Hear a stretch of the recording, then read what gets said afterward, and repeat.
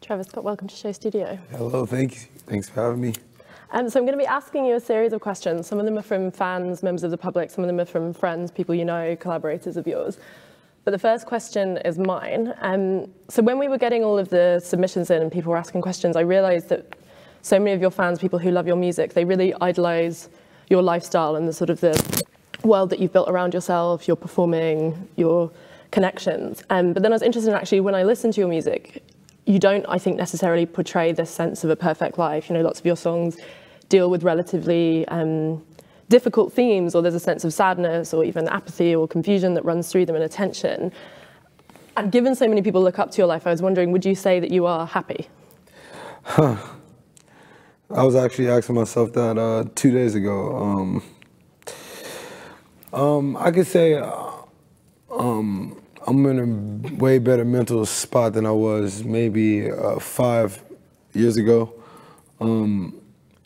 I guess some frustrations transition to other frustrations, but it's like a better frustration. And I don't know if that makes sense, but you know, sometimes in life, some of the things that may seem like annoying and like frustrate you the most, you might hit a point in your life where like you might excel and things might be going good, but then you're always trying to achieve the next goal, which you know, brings you another frustration. I think that's what I'm dealing with, and I'm still trying to deal with like balance between like the real me and my outer shell, you know. Who's the real you? I feel like it's somebody that's been misunderstood, and I feel like I'm just very ambitious, and I'm just like, I'm driven to like go somewhere like where there's like architecture, just design, or just like a super high level of creativity. I'm trying to just hit that level. And right now I'm just like, you know, I'm just in the field of just like battling and just like warlord and just like taking over and just like controlling my own island, you know? And I feel like once I feel like my island's safe, I can just kind of like venture out to those ideas. I see. A question that we got was from the brilliant artist Arthur Jaffa. He asked, how would you articulate the difference between being a rock star and being a hip-hop artist? To be honest, I wouldn't even put myself in neither category. They both have stereotypes, right? And I'm just like, I'm a person that go against all types of stereotypes. And I feel like I just create music for living. That's it. I don't make it for like, it's not a specific color, race, you know, sex, gender.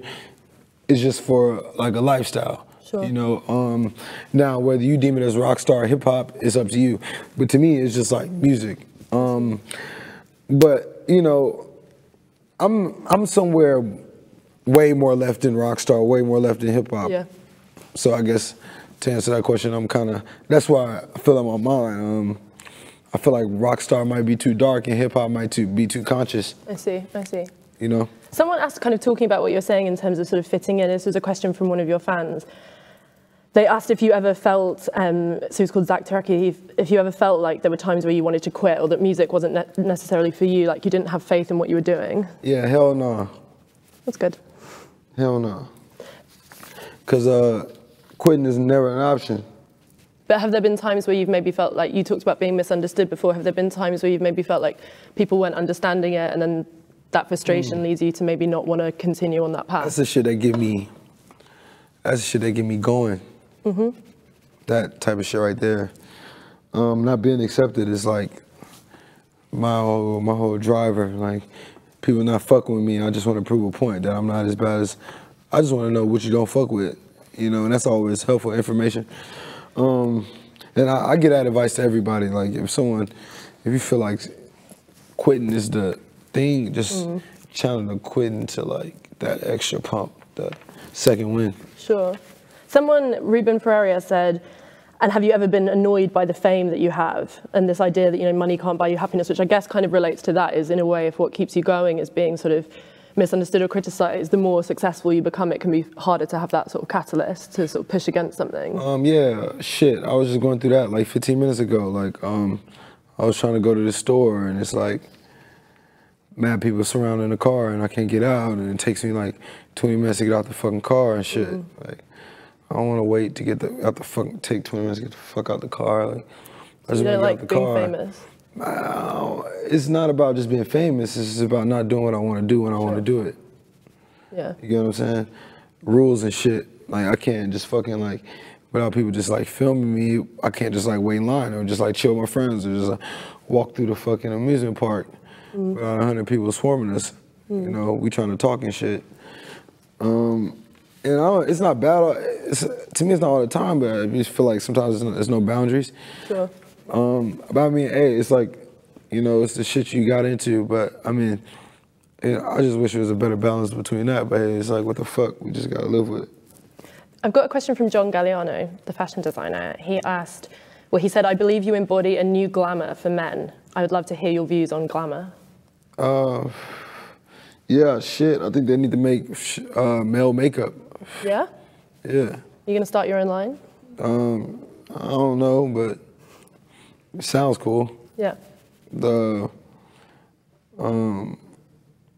mean, I just think motherfuckers just need to be fresh. You know, at all times. You know, I ain't the freshest nigga. You know, see, I got pimples and shit. I don't clean my fingernails all the time. You said in an interview before, I think you said, I'm not cute, I'm gorgeous. Yeah. What did you mean by that? Spirit. Okay.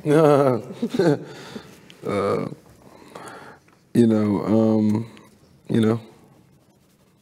Let's talk about music. So I have a question from Bjork. She said, oh my God, that's crazy. I know, it's pretty cool, no? I love you. She said, where do you write your rhymes? Do you walk during it for rhythm, or do you sit? Do you do it in crowds? Do you do it in private? Man, I have a question for you. Man, I love your shit. I do a lot of, like, I make a beat, you know, wherever the shit is to make the beat, whether it's on my laptop. I mean, I play that beat wherever I'm at, so I could be like freestyling in the whip, you know, backstage somewhere in the car, or fucking, you know, in the hotel, we just chilling. And then, cause like, I don't really just like put pen to pad. I stopped doing iPhone. I stopped writing shit down. First album, my first 2 albums, I ain't never iPhone nothing. I just kind of just like went to the mic and just kept rapping until I got my words right. But I kind of like come up with ideas and shit in the most weirdest places, because I feel like that's where it's at. I genuinely hate studios nowadays. It's starting to become like one of the most uncomfortable places for me. Why do you say that? It's cold at all times. It's like shit don't work fast enough. It's too much space. You know, I just like shit loud. Sometimes the sub. It's just like, you know, shit like that. And it's not true to sound. I feel like it's kind of very misleading. You know, so you turn the music up very loud there, it sounds very good. Then you go in the car, it just sounds all fucking low.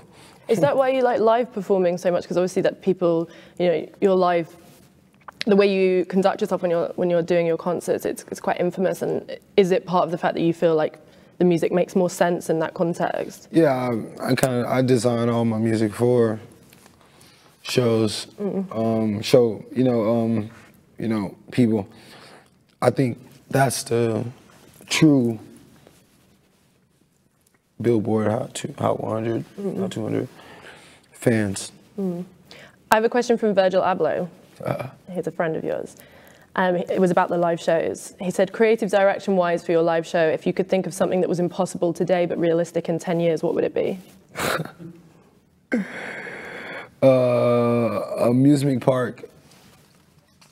Meets concert. Yeah, while I'm going. Like while I perform, in the middle, like at the highest level of Bon Jovi, the highest level of that world tour, like actual people moving. And the barrier of keeping the barrier away from stage and fans. Oh, that's interesting. 10 years, I feel like it happened. Right now, it seems very impossible. Well, we have a question that relates to that from one of your fans, Ian Otis. He said, when you're at your shows, do you think your perspective is completely different to that of the fans, or do you almost feel like you're one of the fans while you're performing? Man, you know, it's crazy. Like, 2 days ago, I was in my car, I was in the van, I was mad tired, just sleepy as shit. And I was like, man, that was the first time I felt like, cause sometimes I'd be like, man, I feel like I'm a fan. Like tonight, right? I got a show tonight, and right now I'm in the mindset of like, yo, I'm about to go see Travis Scott perform. Like, it's crazy. Mm-hmm. Yeah. I don't even know I know what my stage looks like, but I don't know what it's gonna look like physically in person in the venue. So I'm like, yo, I can't wait to see that. Then I don't know what the music is gonna sound like specifically through this specific venue. So I'm excited to hear how loud this shit is gonna be. Yeah. And I'm a fan of seeing the fans. Like, man, that's like a show in just seeing people rock left to right, fly, that shit is like its own show. You know, I'm glad I don't have to deal with like boring ass fans, like niggas that are just sitting there looking at me like fucking just like this. They're looking at a fucking opera or something. You see motherfuckers, man, some of these motherfuckers don't even be looking at me. It's like, the music is like. Do you get annoyed when they're taking pictures? Oh man, yeah, but you know, it's a lot of these kids. They just, man, they phones is like gone. I don't know. So I even have this one part of the set where I tell people to put their cell phone lights up, and it's like you just see this one big blank area of no cell phones because like kids just don't bring their cell phones, and then you just see the outskirts. It's like, so it's just dope. Someone asked, it kind of relates to that, the phones thing. It was a question from a fan, but they didn't leave their name. They said, how do you feel about the internet in the music business? So I guess the relationship between digital and music. I think now it's good that some of the digital stuff is catching up to like music and like really what people are listening to. The internet is always the king of everything. I love the internet. I'm not an internet hater. You're like a digital native, really. I guess you can't. Do you remember times before the internet? Not really. Probably. Nah, I'm part of dial-up gang. What's up? You know how we rocking AOL. You know how we rocking. Yeah, I'm so glad I'm not part of that weak times where it's boring. But you know, I do still have a connection to that, and I do still respect, you know, the whole culture of that. You know, my DJ Chase B. You know, we come from that whole like study of just like those times where shit was just analog, and I love that. I still go by that to this day. Even though I'm from digital world, I still think it's an importance of knowing like analog shit, knowing how to do shit on hand. I still use it to this day. It's like it's part of me. It's just my liking, you know. But you know, I still feel like, you know, digital is super main drive, and I'm in love with that too. Someone has asked a pertinent question. So it was a fan called That Show who's asked, can you more or less explain how drugs play a part in your creative process? Shit, man. I don't do a lot of drugs. Shit. So I don't even know. I only think like real drugs are like crack, heroin, and fucking like, you know, meth shit that really get you fucked up, really get you tweaking. If you ain't doing that, then you ain't doing drugs. Like, personally, like, you ain't doing acid and shit like that. You ain't doing drugs. So, I mean, no, I can't tell you about any of that shit. I guess because there's like a long history of like, you know, like beat culture or whatever, of people using different substances to enhance their creativity. Yeah, I think that's a myth. I think that's like weak people, like, need all that weird shit just to like get all like tapped into their fucking brain. Like, I think knowledge is power. Drugs is just like, you know, a mental cool down. It just put me at ease. I don't tap into drugs to like say what's on my mind. I can do that shit sober. I am a drug sober. You know what I'm saying? I'm the most highest potent drug sober ever. Drugs is what actually calmed me down. I see. So I wouldn't recommend anyone to go pick up a fucking drug to like tap into their brain. I don't think that's where it's at. I think it's really finding who you are. That's where you really, you know, I'd be like Steve Jobs, man. You be listening to these dudes talk, and it's kind of like they go through these different levels and stages of like finding where they at mentally, and I think maybe they experimented with drugs on like just like a come down, man, because they're dealing with so much pressure. I don't think that was just like the key to them finding things, you know. Some people might do drugs and sporadically spaz out and come up with the craziest shit possible. That's also a possibility. But I don't think I think that's in them. They just didn't know it. Just didn't know it. You know what I'm saying? Yeah. And your friend Bella Hadid has asked, where's the craziest place you've ever got high?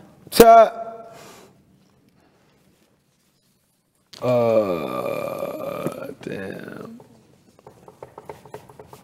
Oh,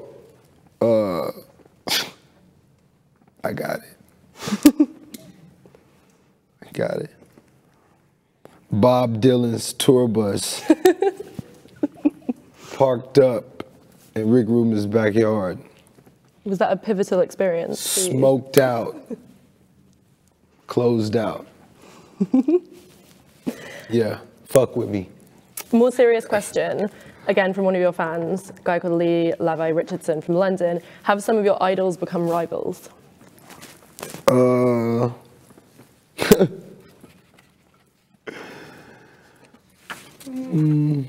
Be honest.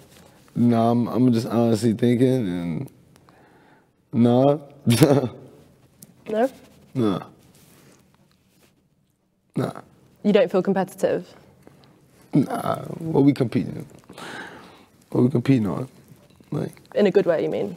Yeah, it's like I don't be looking at shit like competition shit.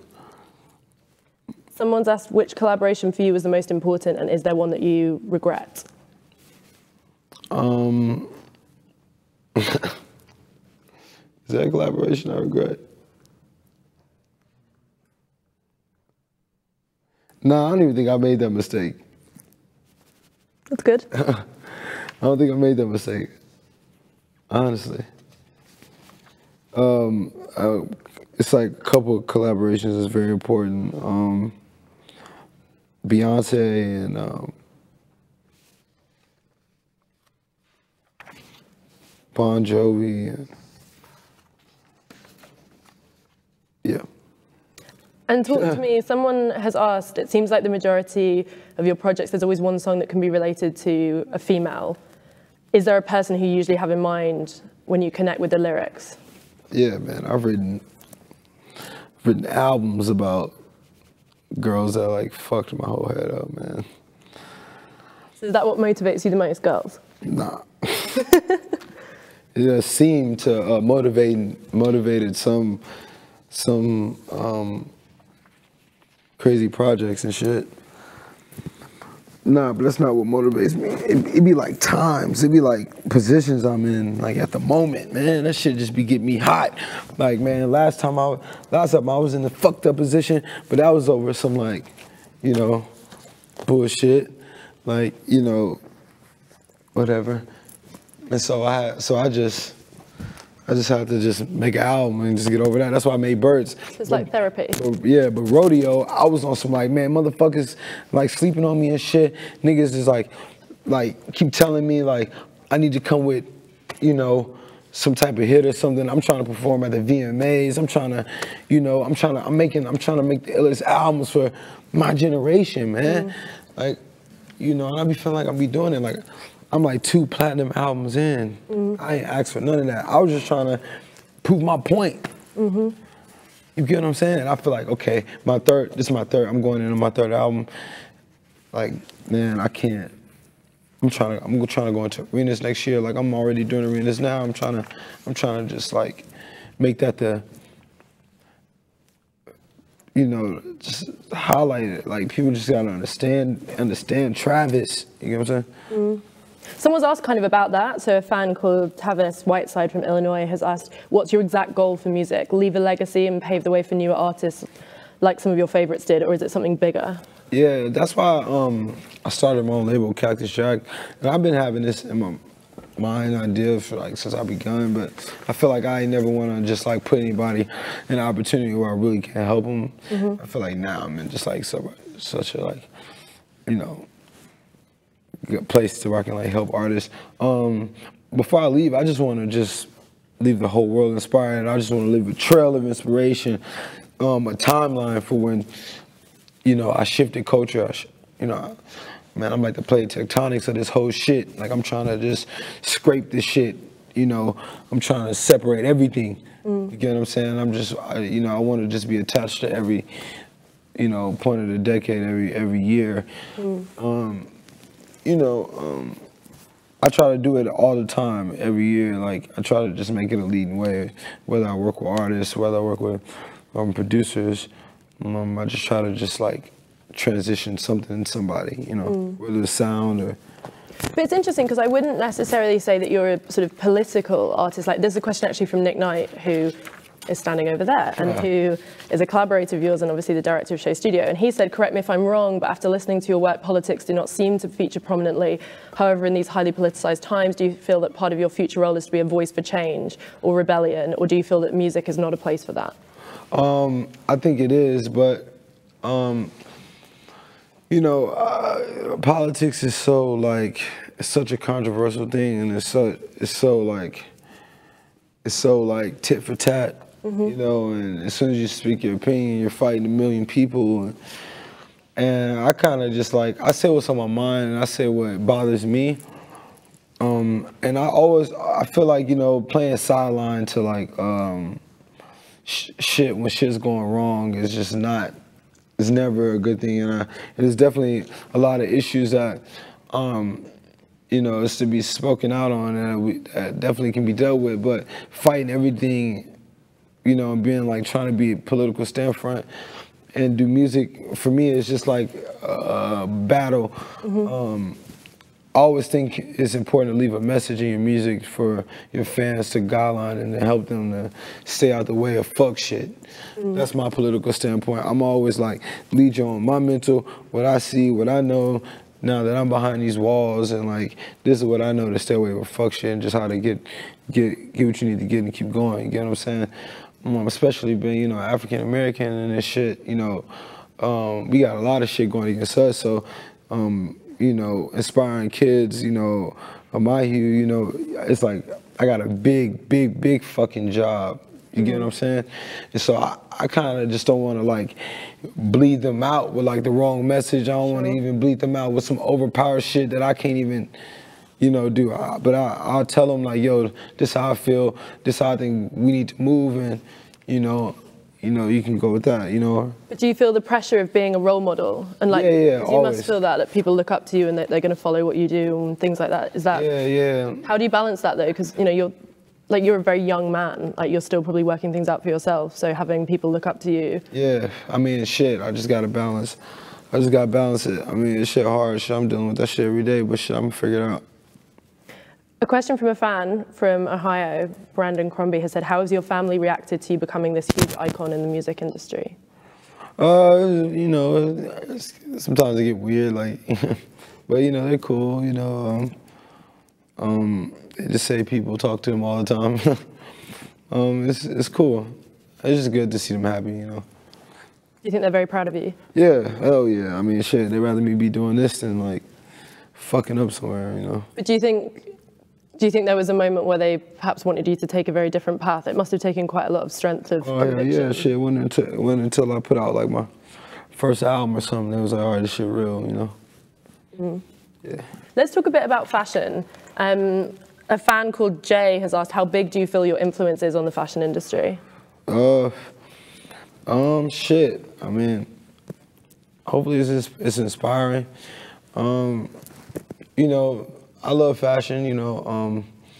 I don't just like wake up every day and like, you know, fucking jack off to this shit. You get what I'm saying? You know, I just like clothes, and, you know, I just like to inspire. I love being fresh as hell, you know what I'm saying? You know, and I just want to, you know, keep pushing Houston style, like real Houston style, real Houston culture, shit like that, you know, just keep being a big influence, yeah. But do you think that this is also a question from a fan, Ian Barnes? He said, do you think in this era of music sort of ever being consistently entwined with fashion, has it been detrimental to hip hop? Hell yeah. You know, fashion's like the front leading.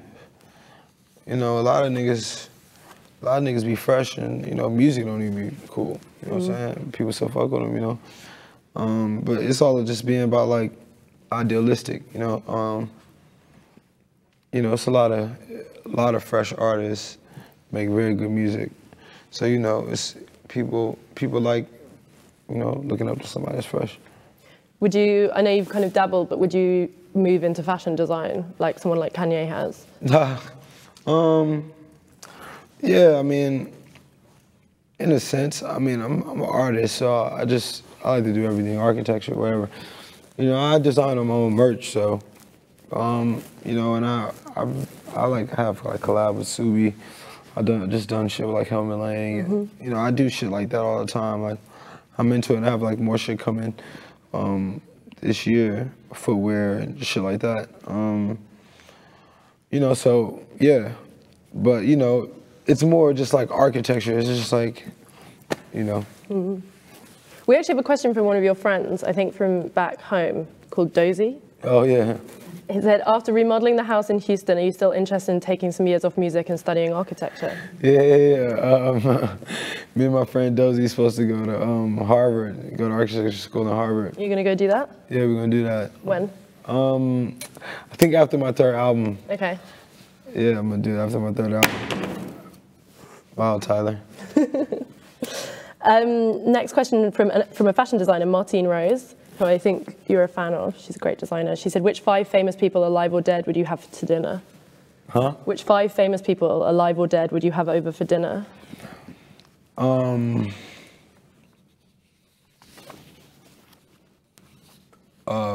Monroe. Why? You said for dinner, right? Yeah. All right. Michael Jackson.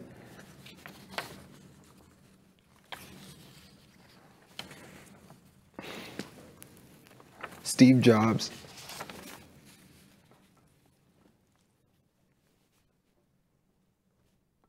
Abraham Lincoln. Jimi Hendrix. It's a good list. What would you cook? Fried chicken, macaroni, fries. Solid dinner. Solid. Another question from a fan, Kevin Castillo. Do you feel like you've shown the rest of the world Houston's culture? You talked a bit about that before. Not entirely. Okay. He's from Houston, so. But I think this year, I'm going like way more in depth to like, I'm recording my album in Houston, shooting more videos there. I'm kind of like doing more. I'm doing a festival in Houston. Mm-hmm. So, you know, I'm working on stuff like that. I just feel like I have to just build up to this point, you know. I feel like now's the time. How influential has being from there been on you, though, in your work? Do you feel it constantly? Yeah, a lot.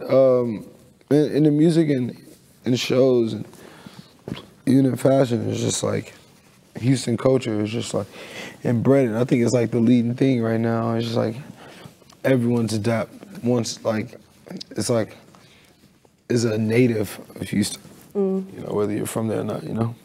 But then someone also asked, like, was it hard sort of when you were there, like waking up there, knowing that it wasn't really the place that you wanted to be, or that you had this hope for something more? Man, yes, it was so hard. Like looking out the window and you just see straight land.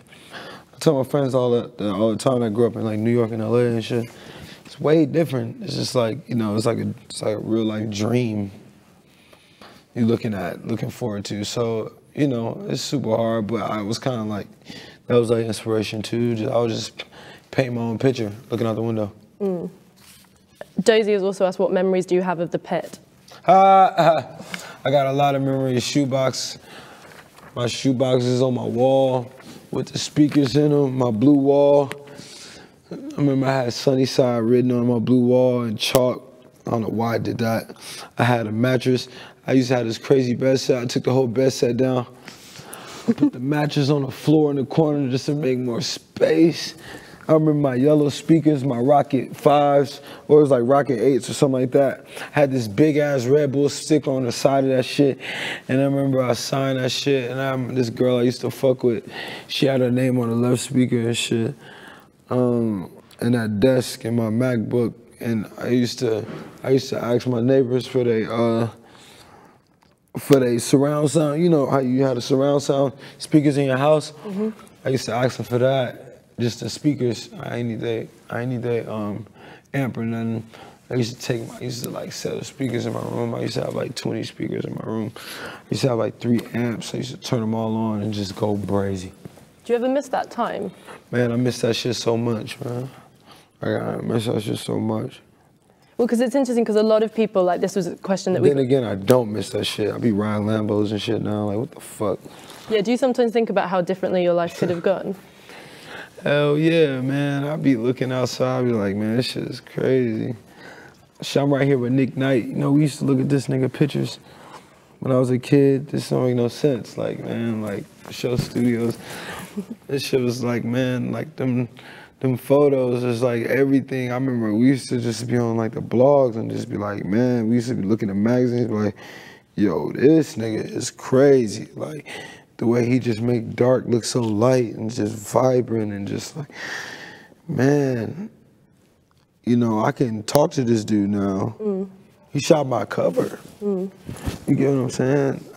I be thinking like, man, these are all ideas I've been having since I was like 16, 15. Do you think you've changed a lot? Nah, man. I feel like if anything, I got more crazier. Like, just like, I seen too much. Like, I'm even more hype. You know, when you see it, man, you know, it's like, I grew up in Missouri City, Texas, right? So, in this neighborhood called Meadow Creek. So, I used to wake up, drive, go to my high school, went to Elkins. Right after school, I go to my friend's house, like Lake Olympia. We'll sit there all day on the internet, looking at everything we want to do. That seemed very fake and impossible. Right, and then now, like 4 years later, I start going crazy, and then like 5, 6 years later, shit started going. Then like, you know, now we start actually seeing this shit and touching this shit and like doing it. And it's just like crazy. Do you ever worry about burning out? Hell nah. Hell nah. Different kind of question. I don't know. I just try to find the interest. Like, you gotta just find something interesting. I don't ever want to get bored. I have a question that's, different tack. So Edward Enninful, who is the new editor of British Vogue, has said daytime or nighttime, and why? Nighttime. Everything's for real. Daytime, everything's fake. What do you mean? No one's ever real in the daytime. Are you being real now? Yeah, that's just me. But I don't live in the daytime. I only came out for y'all. That's nice of you, thank you. One question that I have to ask, because so many, like hundreds and hundreds of people sent it in, everyone was saying, what advice would you have for young kids trying to make it in the music industry, and like, how do they stay motivated? You know, lots of people from Houston writing in saying, you know, advice for a young artist. Yo, listen, I know this shit sounds crazy as fuck, but the realest shit that nigga Jay-Z said on that new album was signing and shit. And that shit's all cool, but if you can do it by yourself, oh my God, do it by yourself. It's way iller. And self-team shit is like the illest, fastest shit. Home studios is the most lit shit of all time, dude. Trust me, I'm doing albums in my crib. Like, just like you can do your album in your crib, do my album in my crib. You don't need all that crazy shit, man. Just go crazy, learn how to mix. And then boom, dude, fucking SoundCloud and fucking like shit that you can get your music on fast, YouTube. Let's go. Lots of people ask, what's the most important thing that Kanye ever taught you? Self-riding, nigga, going hard, going extremely fucking hard and relentlessness every day, bro. You practice that shit. One question that I think is maybe it's a good note. It's a good note to end on in a way. So a collaborator and friend of yours, Kid Cudi. Oh, asked shit. the question, where do you see yourself 10 years from now? Man, I see myself, shit, man, just like at the top somewhere, man, with my family and just like stadiums and just like artists that's just like going crazy and just like, you know, I'm at my highest, I'm just at a super peak with my creativity, you know, and just hopefully at peace. Which is more important to you, the family or the career? Family. Do you think you'll be a good dad? Yeah, I think so. How many kids do you want? I don't know, that's a See what happens. question I never thought about. Would you want them to go into music? I don't know. Maybe like baseball. Like, that could work. But I guess what I'm interested in is like what you define success as. Like if it all finished now, are you happy with your contribution that you've made so far? Yeah, I can still do more. You know, that's my frustration. I'm ready to get it all out right now. Like, ah. But do you feel like you're building a legacy? And like with each... Yeah, hell yeah, hell yeah, hell yeah. Every day I breathe. And what do you want people to see you as? Like if you were writing your own obituary, what would you want it to say? An inspirational creator levelist. This dude was just hitting the peak at every point, like whether it was fucking shows, whether it was music, whether it was fucking covers, whether it was clothes, whether it was this, whether it was that. This dude was going crazy. Travis, thanks very much. Thank you.